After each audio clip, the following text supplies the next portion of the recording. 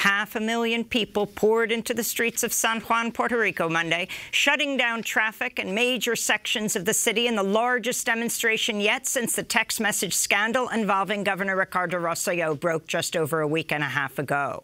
A massive leak of messages showed Rosselló exchanging sexist, homophobic, and violent text messages with government officials, calling former New York City Council Speaker Melissa Mark Viverito a whore, mocking victims of Hurricane Maria, and joking about shooting San Juan Mayor Carmen Yulín Cruz. Rosselló said Sunday he will not seek re-election next year and was resigning as head of the ruling New Progressive Party, but he's refusing to step down as governor. This is a protester speaking from Puerto Rico during the mass march.